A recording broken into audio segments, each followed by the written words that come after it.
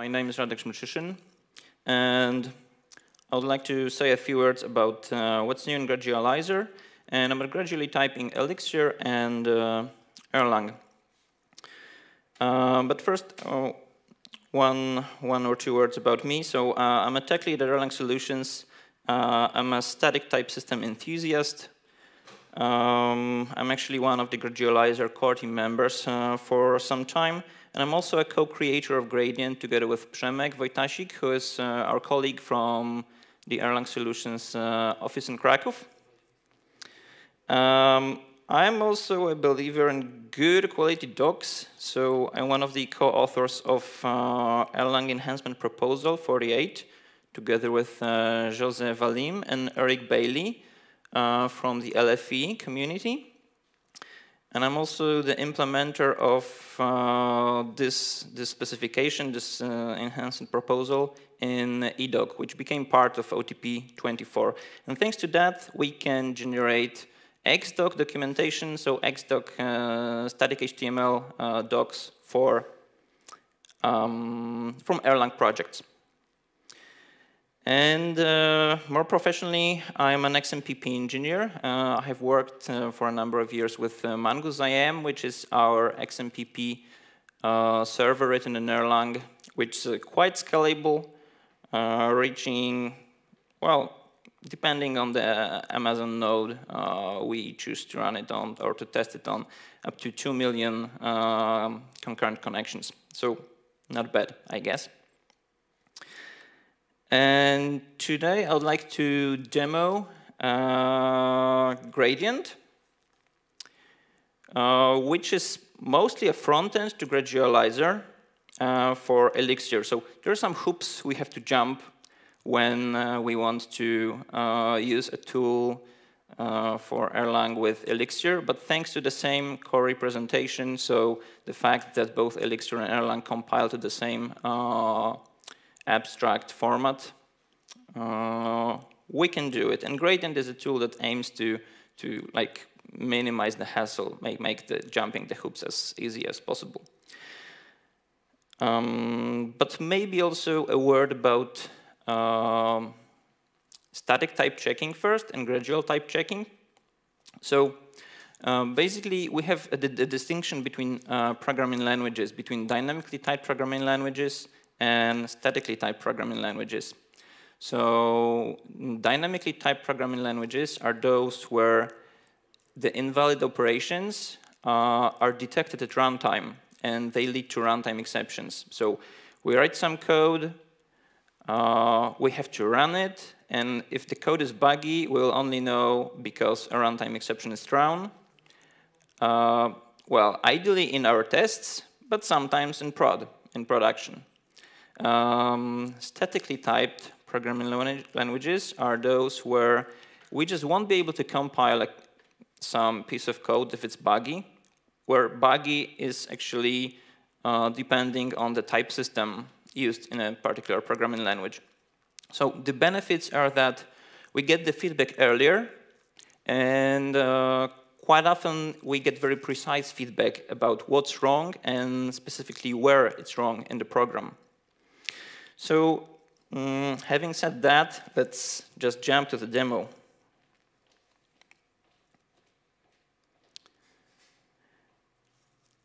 Okay, I hope the font is big enough. So we'll work with that, but please let me know if it's too small. On the left-hand side, I have an editor open with the demo server. On the right-hand side, I just have an Elixir shell open where we'll be type checking this. So maybe let's start with just that, with type checking this file. And we got feedback that it's okay. So there are no type errors detected. And we actually don't have to run it. We just run the type checker on it. And what is the code about? So quite often we model our activities in Elixir or Erlang applications as processes. And one of the most common patterns is to use a gen server. So it's basically the skeleton of a server that we fill in with the specific logic of our application. So the skeleton means that it will receive messages, it will respond to these messages, and depending on the type of, well, the callbacks we implement, these might be synchronous messages or asynchronous messages. And here in this example server, we declare the type of the messages it's going to receive. So if you're familiar with Elm, for example, you might recognize the pattern that we define an abstract data type with some variants, and every action that our code does, or every action that somebody can like run on it from the outside, is declared by this data type. In our case, this is a contract about handling an echo request and a hello request, which are defined in, which are very trivial and defined in a module outside this example. So let's see what happens. Let's just see what happens when I change this contract declaration to something like this. I will run the type checker again, and we get feedback that the clause on line 63 cannot be reached. So let's go there and see what's there. Here we have the standard handle call, which basically implements the code for handling one of the requests, the hello request. And apparently, it cannot be reached. So this code will never be called. It will never be used. So okay, let's fix that. Sorry. Let's type check again. And good, fine, fixed. So let's check another scenario. We go back to the full definition. So we have two types, the echo request contract and the hello request contract, but this time they are expanded. So I just don't use references to external types, to remote types. I use them inline. Let's see what happens now.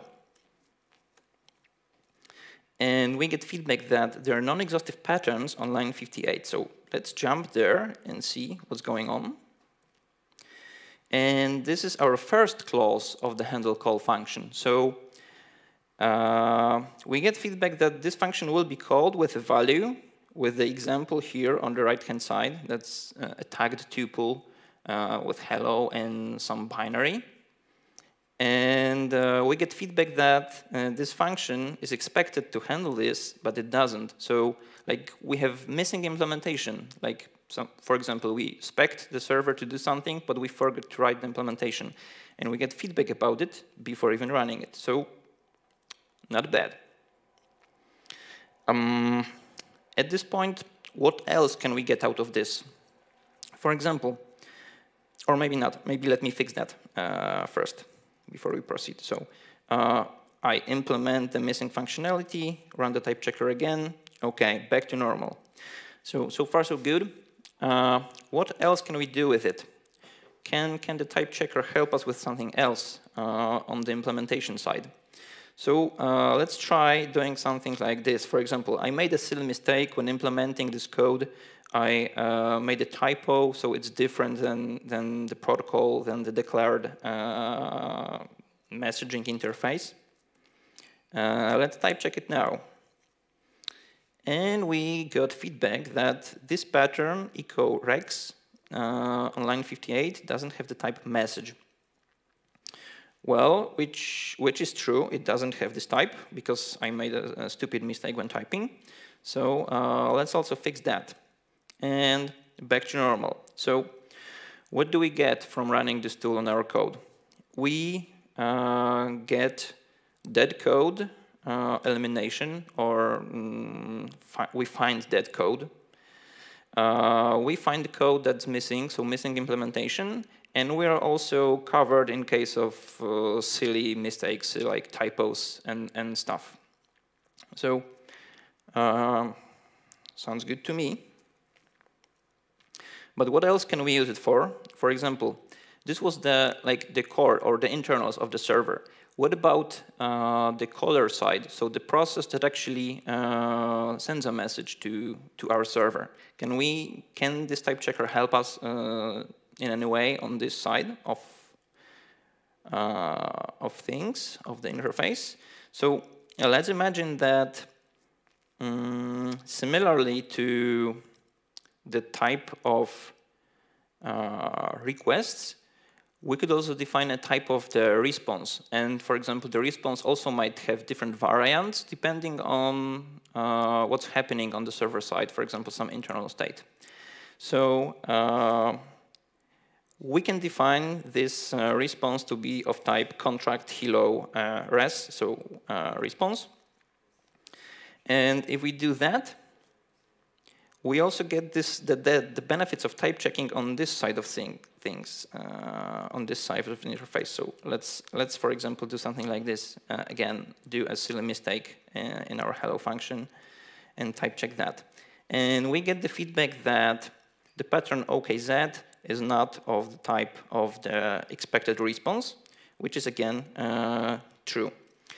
The thing here though is that specifying this type here is completely on us, like on me, the programmer. I cannot do a mistake here, because if I do, the type checker won't be able to help us. So we have to help it help us. And one more thing that's important, why it's the case, is that if we look at the help of this function, we see that genserver call actually returns term. And term is the most general type in the entire type system. Like, it can be basically anything. That's why we have to provide this extra information here.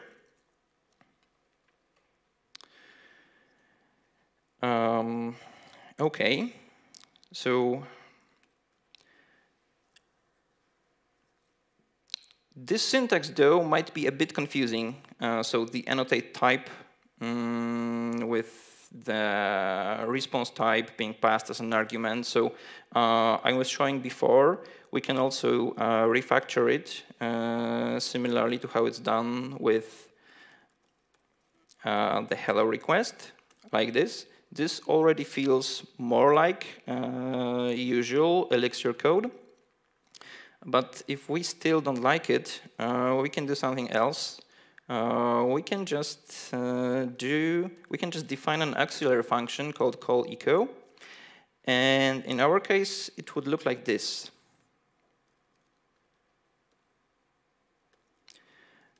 And in this case, the information about this type that we have to provide, so contract echo res, is included in the spec file. So the gist of doing that is that we have to pass this information to the type checker somehow, either through this annotation or through this spec attribute, which is also a kind of annotation. The thing that happens at runtime, so genserver call, is exactly the same.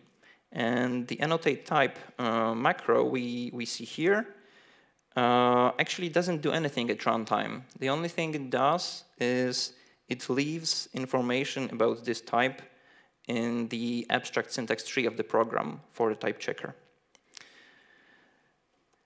And that's really it about the first example. So I'm wondering if there is any question at this point. Okay, so I'll proceed to the next one. So we could also ask ourselves the question, how else can we use the type checker, or how else can it help us? What else can it check before we run the program? So in an Elixir system, we have these processes, but they are different. Like, one process can handle messages of a certain type, another process will handle messages of a different type. So one thing that we could do is try to use the type checker to protect us from sending a specific kind of a message to a process that simply doesn't know it, doesn't understand it, cannot do anything useful with it. And here we try to do something exactly like it. So first, let's look at the test, because it will help us understand what's going to happen and how to prevent it. So I would just run it.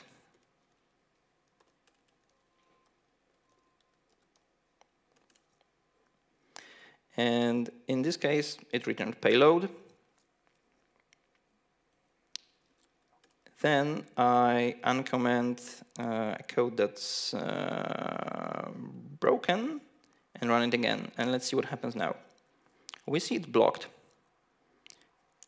And we don't know why. And after a while, it timed out. So the gen server call timed out. So let's see what the test does to understand what happened.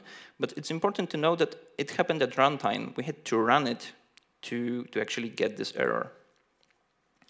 So in the test, we start our server, whose speed is stored under the variable SRV. And we also start or spawn a completely different process that obviously will not handle the same messages as our server. And then when we use the API defined in our servers module with the server, it works. It returns payload. But when we use this API with some ordinary process, some random process, well, we saw what happened. It crashed at runtime after the timeout. So can we use the type checker to prevent something like this from happening? Let's see. And indeed, when we type check this file, we get the feedback that on line 103,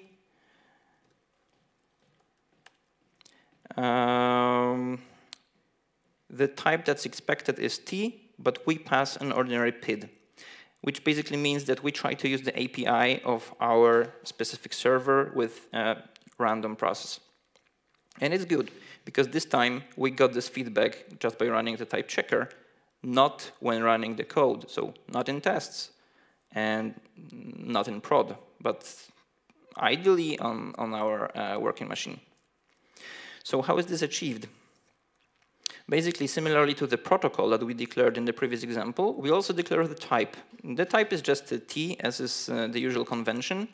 We define it to ultimately be a PID, but in this case, it's the PID of our specific process, our specific server process. And later on, all the API functions that we call, instead of returning a PID, return our T type. So startling does it. Echo function, the echo API function accepts that instead of a PID, and basically all the public, all the exported functions do the same thing. And thanks to that, it's impossible to misuse the API of this particular server with a different process, because the T will be just a different type for every server that we define. And again, one more benefit from using the type checker on our code. So any questions this far? I guess not. So let's go to the last example, which is stage 4. And let's go to the echo function and see what can we get from using Elixir macros, a little bit of macro magic to make this even more type safe. So in the first example, we talked about the auxiliary function called echo. And when I was showing this demo to Robert Virding, he immediately spotted that, but well, we have everything we need to actually generate this function. So we don't even have to write it ourselves. We can just do something smart to have it generated for us. And indeed, that's the case. So in this example, we call this function, but we don't define it ourselves anywhere. Here we have it commented out. It's exactly the same definition that is actually generated, but we don't have to write it ourselves. And let's see if it works. For example, if I do something like this, just so that I'm not showing something that that's broken. Yeah, it detects the error. I fix the error. It compiles. No problems with that. Okay, so how do we achieve this generation? Basically, on this side, so in the implementation, we use something like typed server reply. Instead of using gen server reply or the return values from a handle call function, we explicitly call typed server reply. And one more thing that's a bit different from the previous example is that apart from the value of the response, we also provide the type of the response here. So in the first example, we had to provide the type at the, let's say, call site where we were sending the message. And here, we provide this type next to the actual value. So the locality is way bigger, is way better. It's harder to make a mistake if we have the value and the type next to each other. And let's see what happens if we, again, make a mistake in the value and it's not what it should be. And in this case, actually because we use this typed server reply macro, we will also get feedback if these things don't match. So in the first example, it would be on us. If I made a mistake, well, I might figure out, the type checker might find it, or it might not. In this case, with this auxiliary typed server macro, it's asserted that the value is actually of the type that we provide later on. So let's fix that. Type check again, and voila, it works. And how does it work? Well, to cut the long story short, basically we use some compile hooks that are defined by Elixir.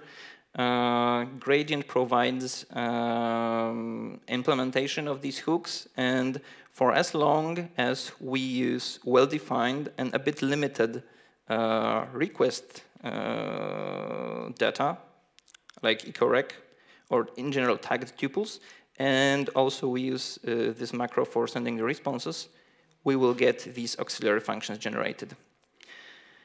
And I think that's really all I wanted to show as the demo. So, yeah, thanks for joining, thanks for listening.